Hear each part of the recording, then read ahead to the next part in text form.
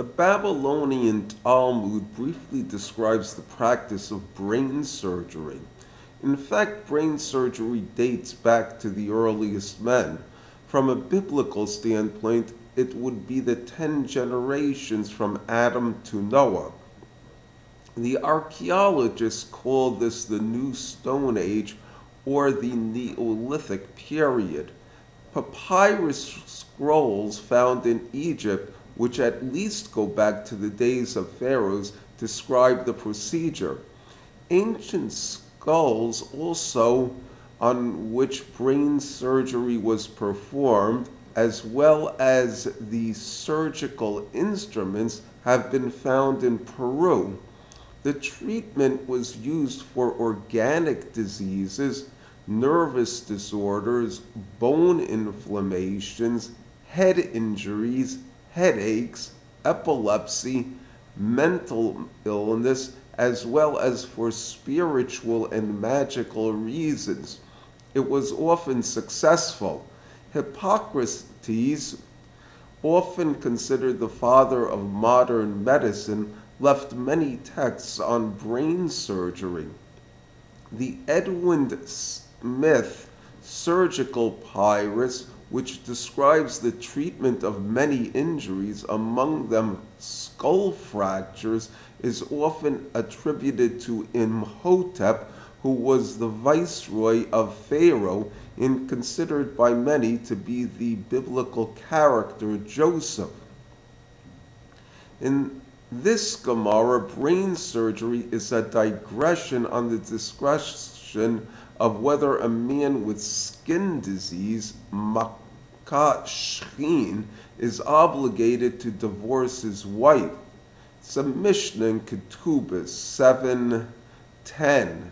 In this case, it is talking about a disease where intercourse will weaken him and likely causes death.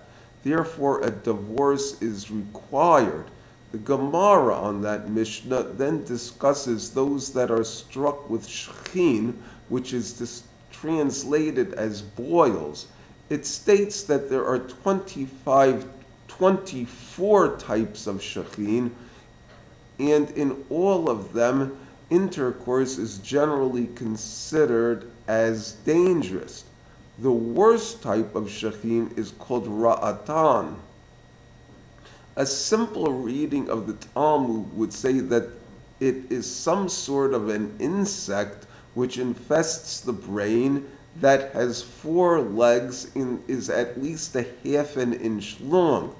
It does not correspond to maladies found today. Typical parasites that invade the brain are microscopic. The largest would be a tapeworm, but that has no legs. These disorders are treated with medicine. Surgery is used to remove a tumor. One can speculate it was a disease found in ancient times that has long been forgotten. The symptoms of ra'atam are tearing eyes with a runny nose that brings pus to the mouth that attracts flies.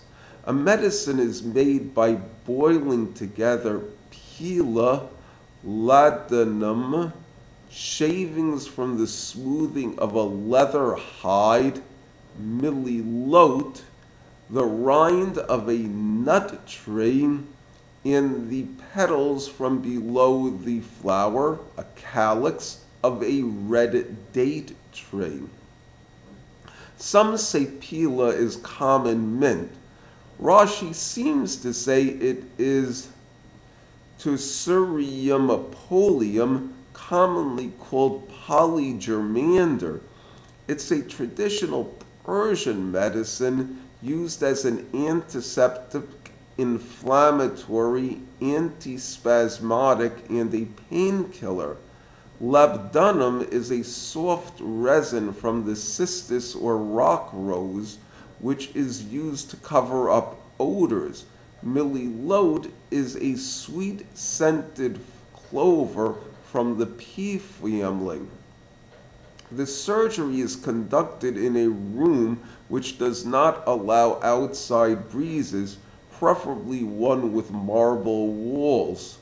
300 cups of the medicine are poured on the patient's head in order to soften the skull.